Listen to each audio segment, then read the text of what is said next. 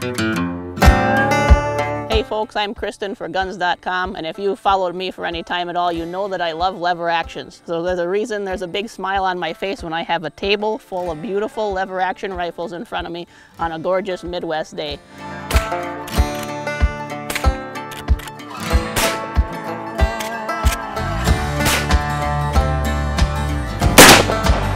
And right now we're talking to you in a world where Marlins are not currently produced, but what we have here are 3 fine Marlins.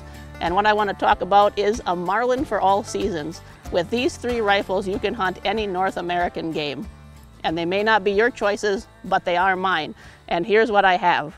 Starting right at the top with probably one of the best rimfire rifles ever produced in America, and in fact a lever action, the Marlin Model 39A.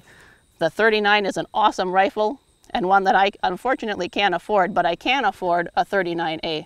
This is a fantastic lever action, tubular magazine repeater. It's got the takedown screw, takedown model. You can mount a scope, you can use the iron sights. It runs flawlessly even now. This is an almost 75-year-old rifle, and it runs like brand new.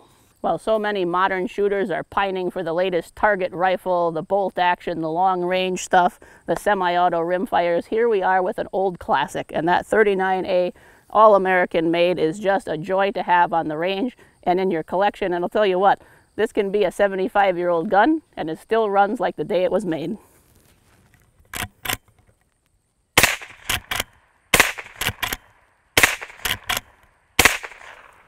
I don't want to be a squirrel or a rabbit on the receiving end of this one, or one of the tin cans that probably sat on fence posts and were plinked by this guy. It brings back the days of nostalgia, and you can have those days again when you get one of those old original Marlins.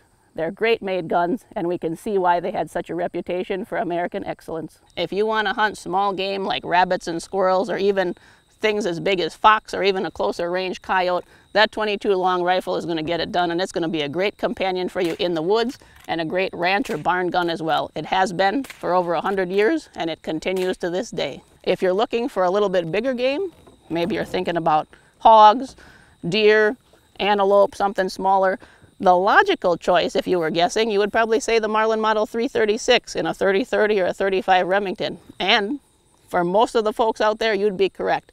But my choice in this case is one of my favorite Marlins, and that's the old square bolt design model of 1894. Folks will recognize these as great companions to revolvers because they were chambered in a lot of the handgun calibers.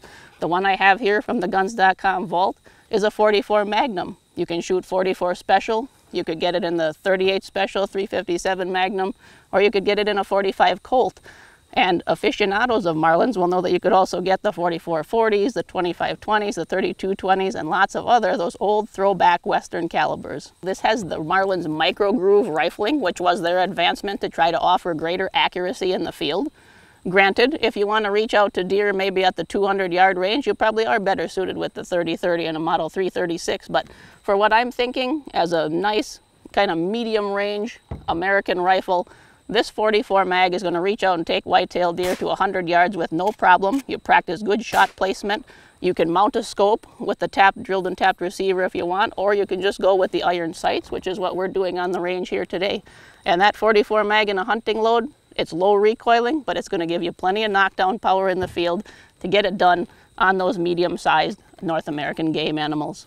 What's another reason that I choose the 1894 over the 336 is because sometimes you just want to pack one ammunition for your handgun and your rifle. I've got a beautiful Smith & Wesson chambered in 44 Magnum. I can grab that gun, that ammo, and this rifle, that 1894 and 44 mag, and I have got one heck of a combination for whatever kind of hunting I care to do, whether it's self-protection when I'm out in the backcountry, or I'm out hunting deer, bear, or hogs. That combination is going to get it done for me. This beauty from the guns.com vault has some honest wear for its age, but it still has that gold trigger. It's got that nice blue finish, some really nice figure here in the forend. We've got that tubular magazine, and this is one of the last of the square bolt designs that Marlin made. We are drilled and tapped, so we can add a scope. We're going to go with the iron sights and just have some fun plinking with the 44 mag and 44 Special. We're loaded up now with some 44 mags. Let's roll.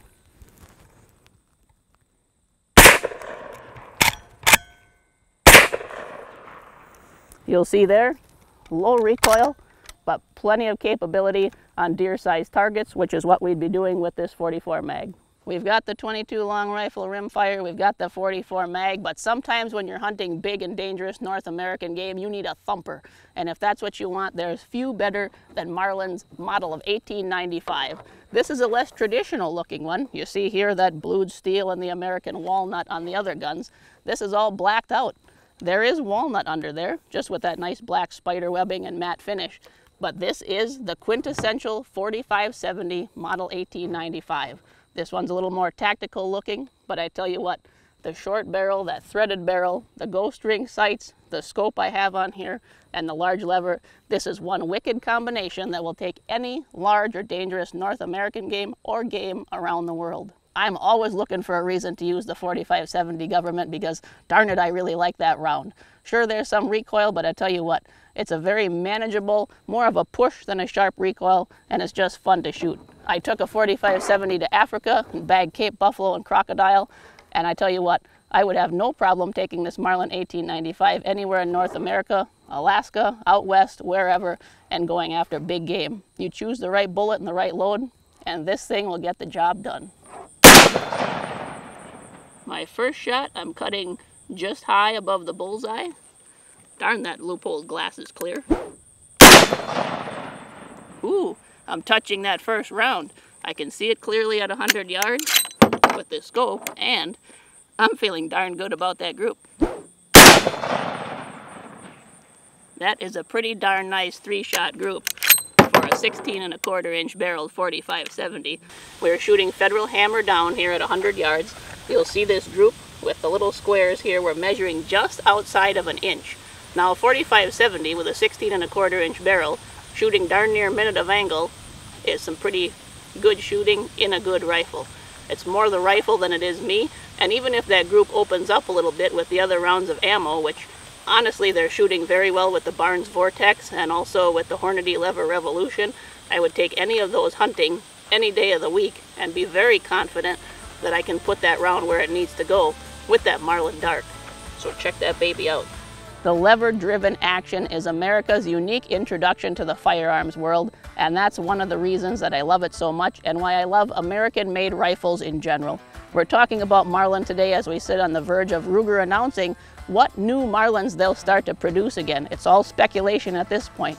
But when we're out here and we have this group of 3 rifles that can hunt anything in North America, we can sure hope for a new 39 or 39A, an 1894, and of course an 1895. What would you like to see coming from Ruger and Marlin? Let us know in the comments. Give us a like, share, and subscribe to our channel for more content like this coming your way on new and classic guns. I'm so glad you joined me on the range today, and I can't wait to see you next time.